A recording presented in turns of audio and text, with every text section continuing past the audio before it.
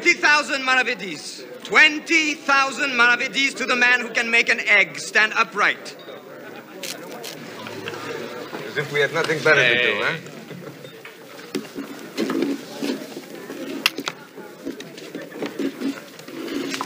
It's impossible, all right?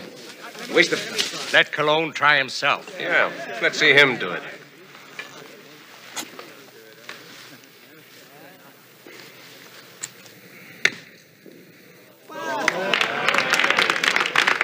A cheat!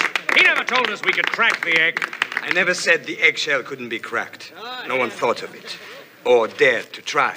He's trying to make fools of us. It is ignorance and lack of courage which makes fools of men.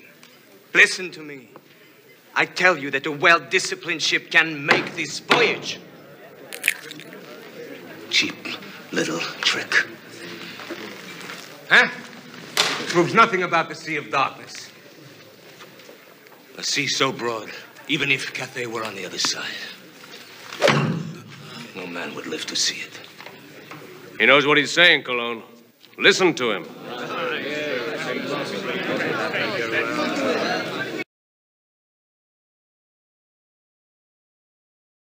Let the man speak! The world is round, correct? Where I stand, it will be the beginning and the end. 0 degrees and 360 degrees. Where Martin stands, 90 degrees. De la Cosa, half the globe, 180 degrees. Vicente, 3/4 of the globe, 270 degrees. Can you follow that? Don't insult me, Cristobal. The length of Europe and Asia to the tip of Cathay is roughly 260 degrees. So this is Cathay.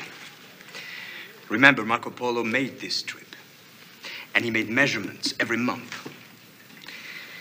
Beyond Cathay is Cipango. Let's say 28 to 30 degrees. Polo never saw Cipango. No, but he had the word of Chinese sea captains.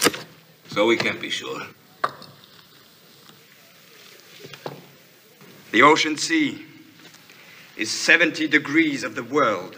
There are 45 miles to a degree, so it is 3,000 miles from Palos to Cipango, and 2,400 miles from the Canaries. A well-provided, a well-disciplined ship can make that. What if your figures are wrong? They are not wrong.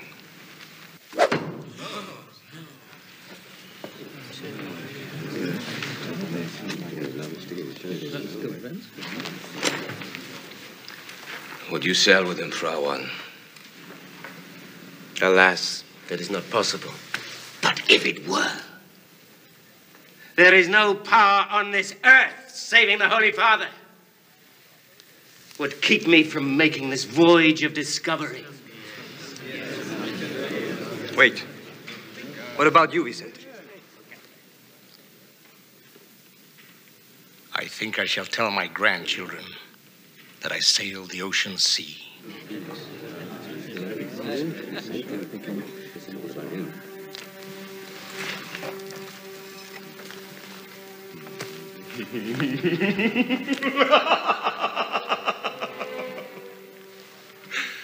Why should a sailor loaf about in Palos when he can find houses of gold and scarves of silk for his lady?